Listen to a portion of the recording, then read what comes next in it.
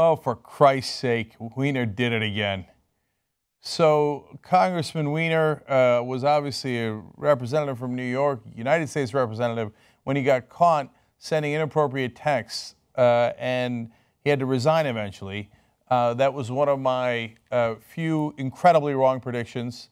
I brag about my predictions all the time, but that story was so outrageous. I was like, there's no way a U.S. congressman did that. Wrong again, Bob. It was him. He did do it. Afterwards, he was going to run for mayor of New York. This is fairly recently. And he did it again with a woman named Sydney Leathers, improbably named Sydney Leathers. But that also was true. And he was having inappropriate, flirty messages with her. Now New York Post reporting, for God's sake, a third time. A third separate time, by the way. There were multiple instances in there. Okay. So according to the New York Post, Weiner had an online conversation where he got really flirty when he thought he was talking to a female college student.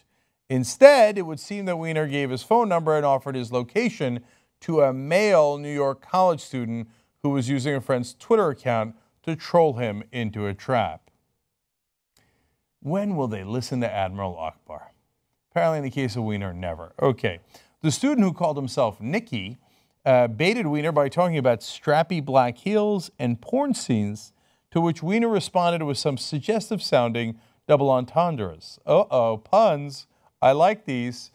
Okay, now, we're not going to get into all the puns and the different things that he used. Just a couple of examples, which is going to explain the graphic next to me.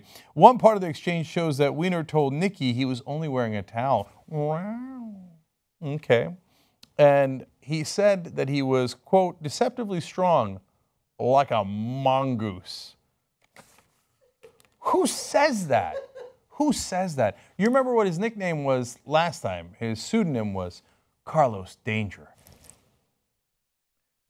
Now this time, the mongoose is loose. Hey, what's good for the mongoose is good for the gander, apparently. So anyway, Weiner sent the Post an email confirming the conversation in text, but he insisted that he knew it was a setup and was trying to troll his prankster back. He explained that the exchanges were, quote, a playful joust with an obvious catfish, and that, quote, I can confirm that I am indeed deceptively strong, like a mongoose. Okay, don't do that. First of all, I don't believe you. I don't think anyone believes you. Let me explain why. Number one, if you were just jousting back and forth, why did you give him/her your phone number and talk about meeting at a corner? Your phone numbers, that's pretty personal information. I don't think I'd give that to a troll, someone who I thought was an obvious troll. I don't think I'd do that. And secondly, who in their right mind, after suffering all the humiliation of the last 2 rounds of inappropriate tweets, would go, oh, I got a great idea, man. I'll prank the troll back, but I won't tell anyone else. So if I get caught, it'll seem like the 3rd time I did it. Who would do that? And we have our answer. Carlos Danger, the mongoose. This guy's a character out of a movie, but I don't know if the movie is a drama or a comedy.